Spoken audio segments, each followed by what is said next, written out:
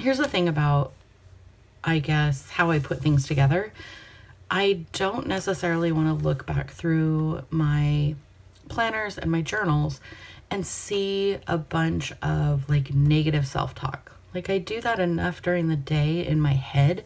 I don't want it written down. So I try to keep really positive with things that I write.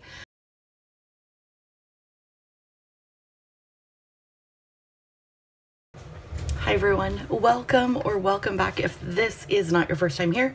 My name is April, this is Plan with April, and I'm going to do a flip through of the composition notebook that I cut down to an A5 size, due the month of March. So if you remember, you were here with me when I set this up. Make sure we are in camera.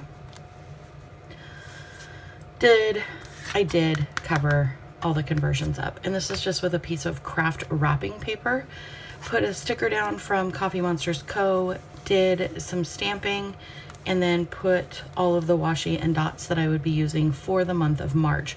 My goal was to use the same color on all of the month of March so that it just was aesthetically pleasing. So let's see how that worked out. This is my drawn month of March. It wasn't my favorite. It wasn't really usable. It's quite large. Again, it wasn't very usable. It wasn't my best use of the month. Now, I will say it does fill up the entire page. So I could still write things on here. I could have made the numbers smaller, could have done a lot of other things, but as far as my first layout in a notebook that I created, I was fine with it. First week, so we're looking at March 4th through the 10th. Really like how this looks. I did a horizontal spread, and this day I split it so I had personal and then business, and then down at the bottom I have made this pineapple, cucumber, jalapeno salad like 3 times in the month of March. So huge favorite. It's one of our big favorites. Wrote down my market list here, did my meal prep here, and then the different meals for the days of the week. I got this idea after watching Planning a Life with Erin and watching her set up her Hobonichi weeks, and she does it very similar to this, so I thought I'm going to try that layout and see how it works for me. I did add just some different ephemera. I had messed up down here if you watched the plan with me, and tried to line the stamps up together instead of doing them individually. Did not work. So anyway, I've learned quite a few different techniques in this notebook, which have been a lot of fun. It's been a lot of fun. I did end up gluing 2 pages together so that I had a thicker paper so that I could write with anything that I wanted to write with. Do you have to do that? Absolutely not. I did. I'm glad I did. Again, because I can write with just about anything I want in here.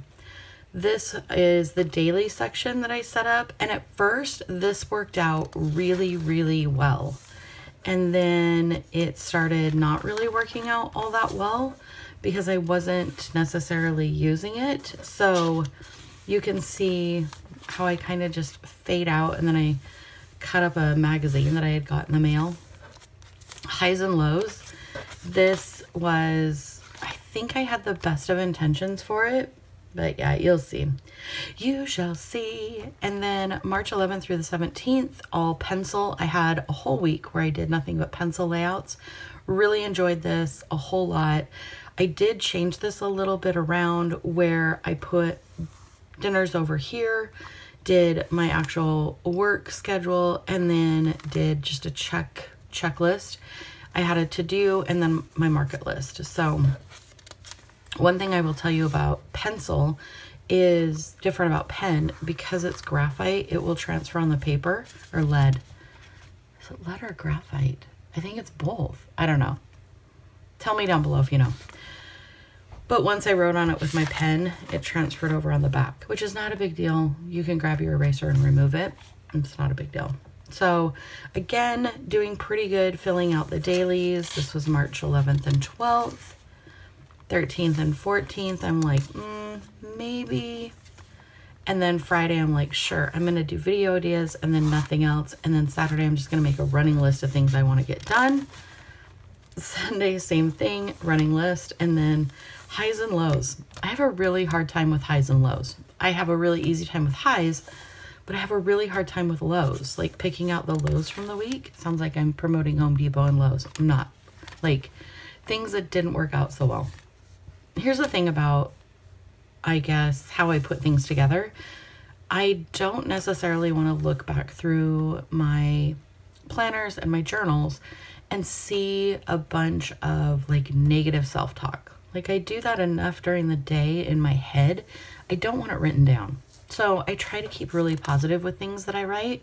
So I'm going to have to change this from highs to lows to maybe highlights of the week or things that went great or, you know, something different. Because just this highs and lows turns me off. Like I turn to this page and I'm like, I don't want to write on it. Oh, this is when we started the horizontal hourly, and I will tell you, I love this layout. I love the doodles. I love the whole thing. So this is the week March 18th through the 24th. The only mistake I made on this one was that I had miscounted my columns or my rows, and I did 4 instead of 3. So I ended up with Saturday and Sunday on the same row, which it worked out fine. I wish I would have had a little bit more room, but overall, I think it looks really aesthetically pleasing. There's a lot of information on this side. There's some doodles on this side, and then I just filled in a couple with some CoffeeMonsterzCo stickers. Wrote down the book I'm reading, the movie we were watching, or the series we were watching, and then these two were lunch and dinner, which I really, really liked a lot. And then just a strip of washi down at the bottom. And as you can see, for the times at the top, I started at 6 a.m. and ended at 8 p.m. Again, we're going to go through the dailies. They're going to get less and less and less. Well, this one was good. Oh, I think I was watching the city council work session, so I was taking notes. Notes. Combination. Oh, okay. So it looks like I was at a 10 on the anxiety scale. That's good to know. Sunday, nothing. Highs and lows again was that. And then we go into the last week of the month. This is nice. And when I was reading comments this morning, one of you pointed out that I wrote the 27th twice. You are absolutely correct. I did. I don't know what I was thinking. I do. I really struggled with this layout because I was trying to write Monday, Wednesday, Friday, and Sunday, but instead I was writing Monday, Tuesday, Wednesday, and then I was like, oh no, that's not it. So I can totally see how I put that in there, and I'm just gonna leave it there because I think that's all part of doing this. Like there's going to be mistakes, and I'm totally fine with that. So as you can see, this one is not as filled in as this one. Like I got really excited about the layout, filled it in, had it on my desk at work, kept track of work things. And then this one, I'm like, yeah, okay, I'm just going to draw across. Like I'm not going to write it multiple times. I got a little lazy patazy, and I don't know if it was just last week was like that. And I was like, okay, here it is. But it doesn't look like I didn't write in any dinners, just that I ate. I don't even know that I ate all these nights. Maybe. The book I'm reading, The Sinner by Sarah Simone, I think it is. Sierra Simone, that's what it is. Yeah, so that is the whole month of March. And then we get into the last set of dailies. Can we talk about season 3 of Bridgerton? I am here for this one. Pen? Yes. Let me know, are you a Bridgerton fan? Are you a Bridgerton fan? Say it in my best Bridgerton voice. So yeah, that, and again, Sunday and highs and lows just did not work out. And then we get into the month of April. So that is the flip through. Let me know down below what you think. Let me know if you're going to try any of these layouts.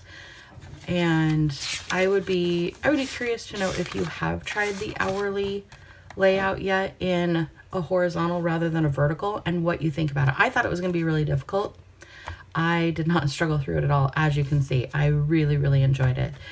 I hope you enjoy the rest of your week. I love you. I will see you again. I'm going to be doing a swatch with the Crayola Brights, so definitely stay tuned for that.